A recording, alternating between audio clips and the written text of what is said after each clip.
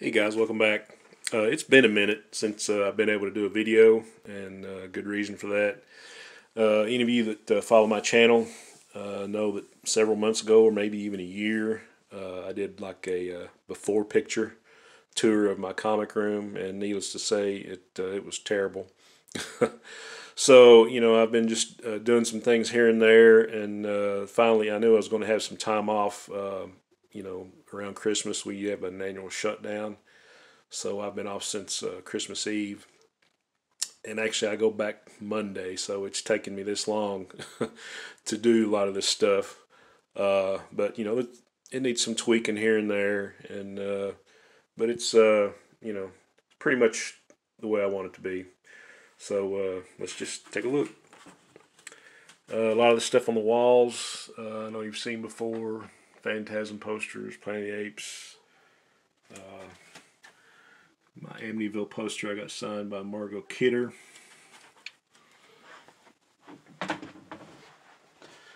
Down here is a box of stuff. My wife is an eBay seller and Facebook Marketplace, and this is some stuff she's going to try to sell for me. Of course, there's my Tim Burton Planet of the Apes poster. It's huge. Okay, some more Apes posters. Sorry about the glare. Have the light on. The lighting is kind of bad in here. Okay, on the shelf, got some books on drawing comics and art books in general. A lot of the stuff I've saved and had since I was 10 years old. Uh, some sci-fi books back there, Star Trek, Anatomy for the Artist, some more sci-fi stuff, and all this is just sketch pads and Bristol board, and other stuff. Okay, the biggest change is I built another shelf, or several shelves. There's my Monkeys poster from the movie Head. But yeah, I've put some new shelving in. I still need to put my tools away, obviously. But got everything on shelves. A few things need to be boxed back up. But I'm going to make some more room a little bit later on. There's a few things. Those treasury size Jack Kirby collectors, need to get a couple boxes for those. And there's some posters in the corner. But, for the most part, that is the collection.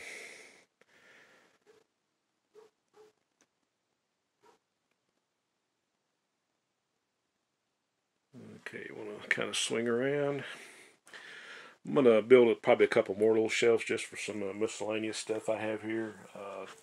Books on the Beatles and the Monkees, Beach Boys, some Phantasm stuff, some record albums I need to put up. Okay, shelf right here. Most of this is Peanuts collectibles. Stuff that I've had for years and haven't really had a chance to put out. There's some BC glasses. If you remember the BC comic strip, I think these were like premiums at Hardee's a while back. Oh, and you can see some more Peanut stuff in here. And down here I have shelves that have the comic Overstreet price guides that I've saved over the years. I don't have all of them, and I just I kept up with it for a while, and I just kind of been buying them sporadically.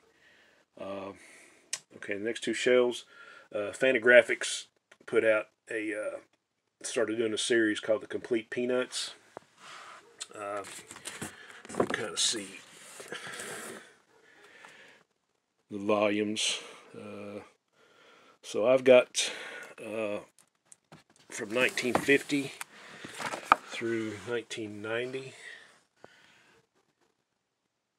And this reprints every Peanuts comic strip that was in the newspaper. I think I need 3 volumes to complete it, and it's all the later stuff. So, like I say, just Peanut stuff. this and that. Okay, this is my little rolling, I guess you call it tabaret, where I keep a lot of art supplies and keep stuff up here for my grandkids to color on. Different things. There's a label maker, pencil sharpeners, tape, whatever. And there's one of my digital photo frames, got some family photos in it. Get around to the other side of the room. This is probably the biggest change. Move my drawing table around. Just some stuff on there. One of my old pen and ink drawings. Just practicing some inking. And there we have a Commandy action figure and Tall Man from the Phantasm movies. Every other action figure I had that was in boxes for years is now on a shelf. So, but here's look up here. There's a mini movie poster signed by Jim Kelly. If you remember, he starred in Enter the Dragon with Bruce Lee. And there's a photo I have with him that was probably 3 or 4 months before he passed. William Shatner and myself. And these 2 or 3 are probably my favorites. This is Alan Bellman and his wife. He worked for Marvel Comics back in the 40s.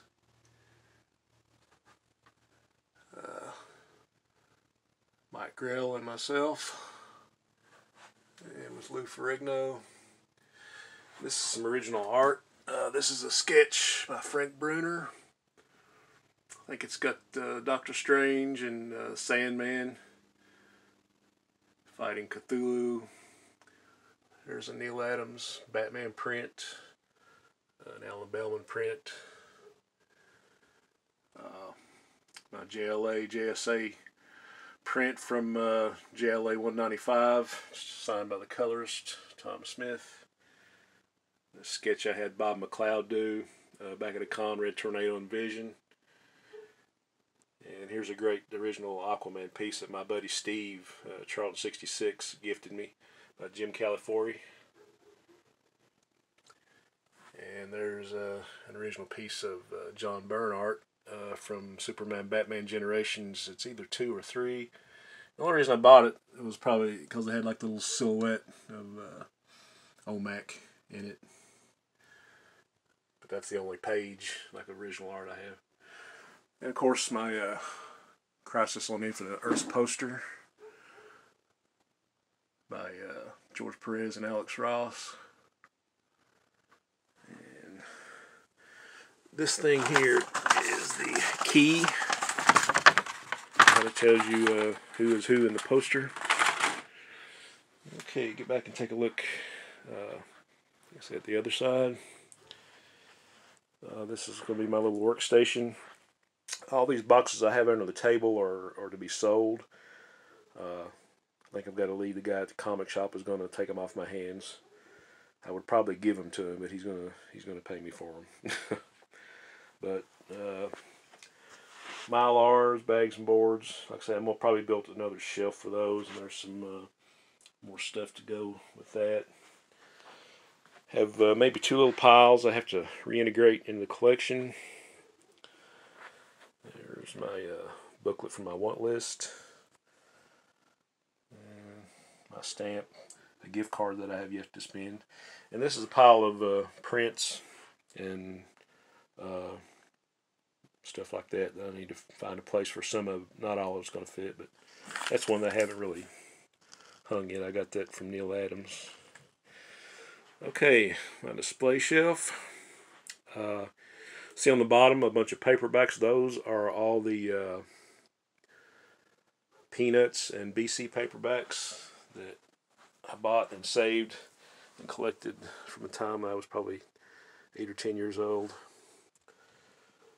So a lot of that, all this is Peanuts and BC stuff, as is most of the rest of it. Back here I got the Joe Kubert correspondence course, all those booklets. And the rest of it was my favorite comic strip collections. Peanuts, BC, Zitz, and Calvin and Hobbes. There's some more Peanuts treasuries. This one here is the first one that my folks ever got me when I was probably 9 or 10 years old.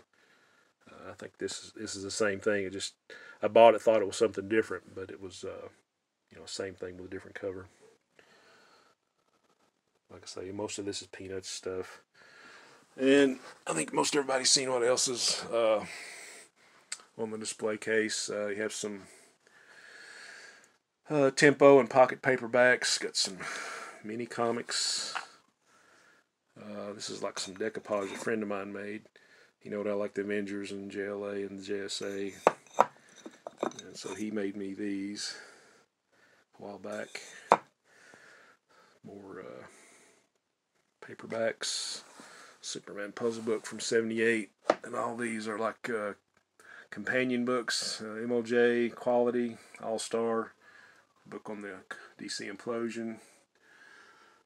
Just books on comics. There's a collection of Wednesday comics that DC put out a while back in hardback form. Up top are all my IDW artist editions. Jack Kirby Commandy, Joe Kubert Tarzan. Got some Herb Trimpe Hulk, and I forget what else is back there. Over here is treasuries. DC and Marvel.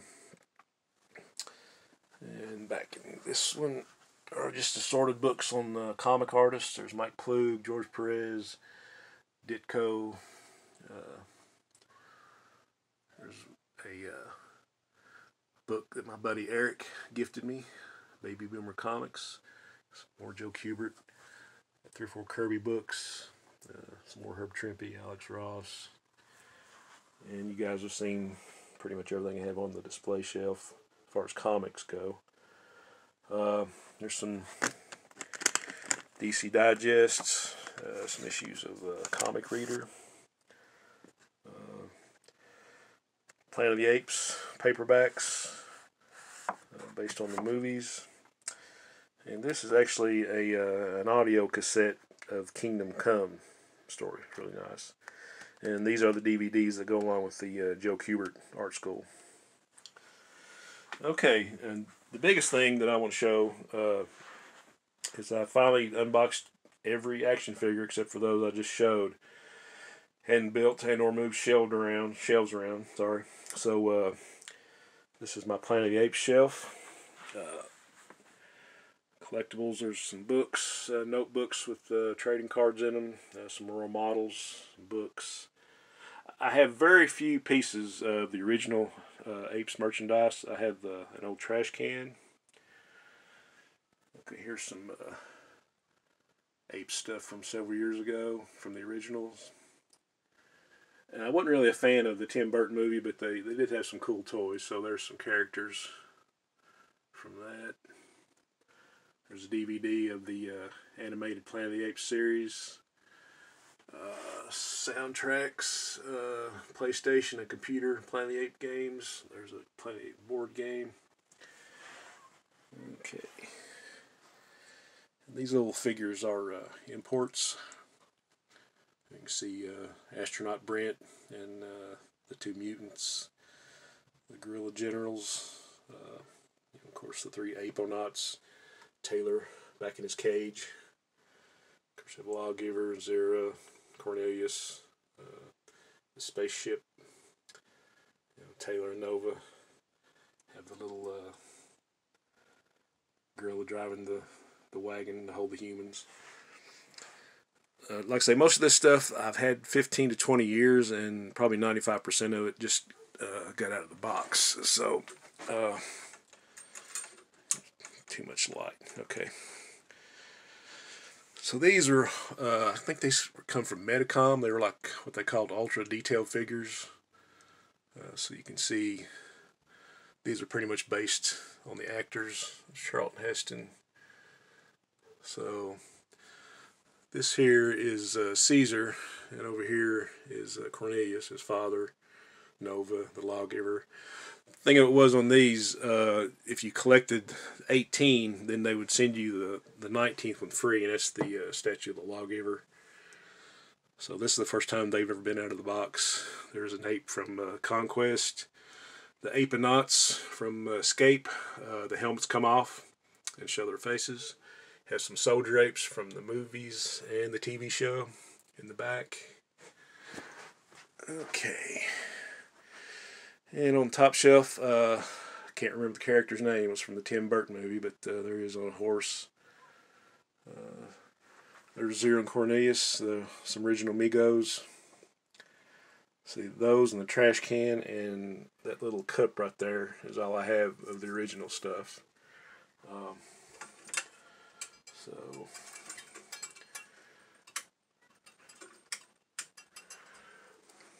but there's some stuff still in the containers. There's Dr. Zayas, and there's a coffee cup. There's some Funko Pops, magnet sets, and this is sort of like a little diorama. If you guys can see this, it's got the Statue of Liberty and a bag of sand, and it's got a miniature Taylor on a horse. So you can set this up, and it used to have a little recording, which I need to put a new battery in it, where it would say, "You idiots blew it up, damn you all to hell," you know, the last scene from the movie. So that is all of my ape stuff. Okay, here I built a shelf for some DC action figures. I'm not really a big guy on Marvel stuff, but just go from the bottom up. These are from the DC PVC sets. These are like the DC villains. The Justice League and Justice Society villains are pretty nice. See Solomon Grundy in the back. Silver Age Justice League set. You got the Key and Felix Faust, Hal Jordan in the back. And you got the JSA. You even got Ma Hunkel Red Tornado in this one. There you go. And these right here are what they call Pocket Heroes. They came out with 2 series of these, and I bought as many as I could. They came out like late 1990s or early 2000s. Some of them were sold like two to a pack normally, but then you would buy sets like the Justice League, Batman, Superman, Green Lantern. And I think I've assembled everybody that was in my Justice League from the 70s except Elongated Man and Zatanna, which they did not make figures of. Okay, another favorite group, the Crime Syndicate. And front and center, my favorite character, Commandy. Well, some of my favorite characters, Red Tornado, OMAC, Golden Age Hawkman in the back. This is a Batman black and white set, plus on either side, these are 2 promotional premiums that they only sold at like San Diego and Wizard World Cons. Got those. There's Legion of Superheroes PVC set. Legion ring.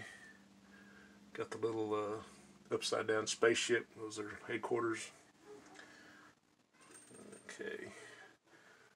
There's one of my buddies doing apes thing for me. Some more Pocket Heroes. Some more Legion of Superheroes. More JSA. The Wonder Woman figure, that was another Comic-Con premium. Those are like the hardest to find. So you got most of the JSA. You got the Shade and Solomon Grundy in the back. And then you got the little cards that go with it. Some more PVC stuff. This was a Smallville set. So you have Superboy, Clark Kent, Ma and Pa Kent, Crypto, Lex Luthor, Lana Lang, the Green Lantern core set, and the Flash family set. There's a board that has Captain America 100 on it. Okay, and last but not least, here's a bookshelf. Holds all my hardbacks, archives, collected editions. You got the Photo Journal Guide to Comics.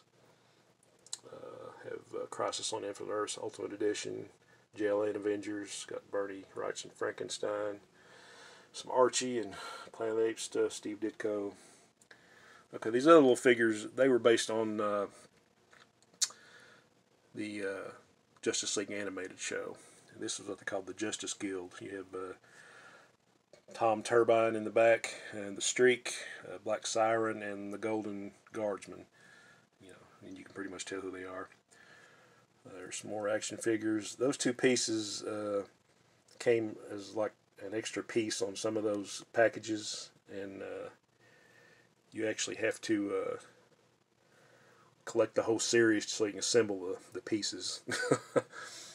But there you have the Shazam family.